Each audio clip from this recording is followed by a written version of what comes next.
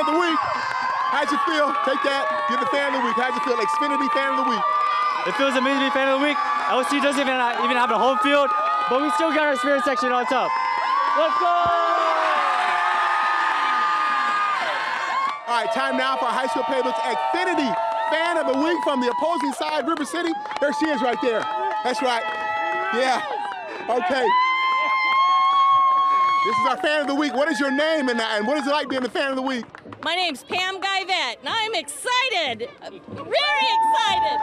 My grandson's a kicker. Okay, good job. All right, Pam. Welcome back to the second half of the High School Playbook show. I'm Dale Rogers. We begin with our Northern California Honda Dealers High School Playbook Game of the Week as your votes kept me in Sacramento. And it was homecoming night for the 3-2 Laguna Creek Cardinals as they hosted league opponent, the River City Raiders, who were 3-1 at kickoff. Check out this setup play by Malik Zerko. He breaks 3 tackles before taking the ball into scoring position for Laguna Creek, where Tyreek Booth, TB, would stick it in for 6 points for Laguna Creek, and their fans in the stands were out of control. Back to the action on the field, and Laguna Creek would find the end zone again. Same guy, Tyreek Booth, TB, for another LC Cardinals touchdown. Time now for our halftime update. To help me out is Allie Dariano, who's with the band here at Laguna Creek. Allie, what do we got? It's halftime and Laguna Creek is leading 24-0. We're gonna keep leading to the end of the game.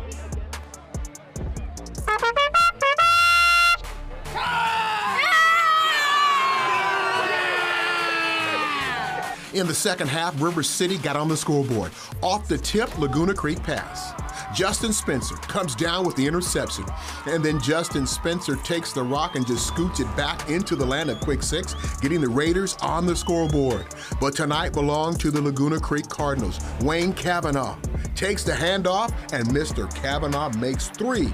Would-be tacklers miss, count them, as he brings the bacon home for Laguna Creek. The Cardinals win their homecoming game. Final score, 38-6. I think our defense stepped up big. The 6 points is definitely on the scoreboard, but it wasn't against the defense. They had a pick 6, fell right into the kids' hands, but our defense played lights out all night. We came off a lot of adversity last week. We lost in double overtime. So this week we just try to learn from our mistakes, try to limit the mistakes today. And we started off slow, then we picked it up. I had to put some scores on the board, so we just had to keep on going what we were doing.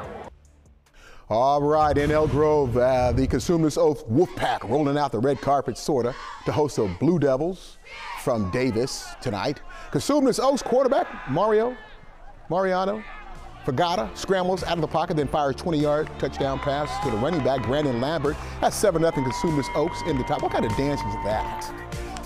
And the Wolfpack would keep rolling after that. Check out Brandon Lambert, gets around the corner, turns on the Jets, flies 22 yards into the end zone for CO. And the Consumers Oak Wolfpack would go on to down the Davis Blue Devils tonight by a final score of 54-39. In Sacramento, the Franklin Wildcats from Elk Grove looking to upset and win at the Sheldon Huskies. It was packed. Franklin quarterback Abraham Truitt throws a 15-yard pass to Jaden Legary to complete a first down. That would set up the Wildcats with their first TD. Tying the game at 6, but the Huskies would start to gain some momentum. Darius Hatcher makes a 6-yard run right up the gut for the Sheldon touchdown. And the lead, Huskies hang on to beat Franklin. It was a close one. Final score tonight, 16-13. That was real tight. Now it's time to stop the highlights, bring in the band. As we do every week, it's time to listen to our high school playbook and watch the band of the week. This week it's the 86-member Marching Sheldon Huskies. Their band directors are Vanessa Ibera and Justin Bunselmeyer. Hit it!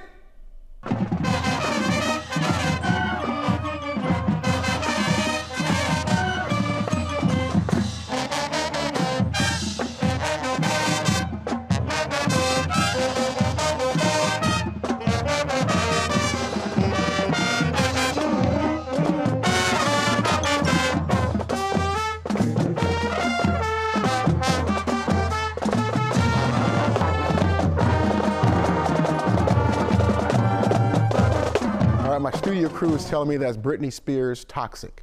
I hope that's right. Now back to more highlights. Our Playbook cameras are also in Ripon tonight as the 3-1 Ripon Christian Knights, who won the Division 7 Sac Joaquin section title last season, hosted the Oristimba Warriors. Ripon Christian Knights were looking to spoil Oristimba's road trip. A lot of blue there tonight. For the RC Knights, Grant Snoke takes the rock, rolls 2 yards into the zone for a Ripon Knights deep. He's in the pile down there. But the Warriors from Oristimba came to play. Jacob Venezuela finds Trevor Van Elderman for a Warriors 25-yard, boom, first down. A few plays later, Oristimba would get into the zone. Jacob Venezuela, 37-yard pass to Drew Felber, keeping the Warriors in the game. But Ripon Christian has too many horses in the barn that can just get the job done. Mason Tamerling with a 16-yard TD toss to Jace Bottelman, and last year's Division 7 section champ Ripon Christian, they win tonight. Final score, 42-12. Well, the poll, that's it for week 6. For Michelle Dapper and the rest of our High School Playbook crew, I'm Dale Rogers. We'll see you back here next Friday night for week 7 of the High School Playbook Show.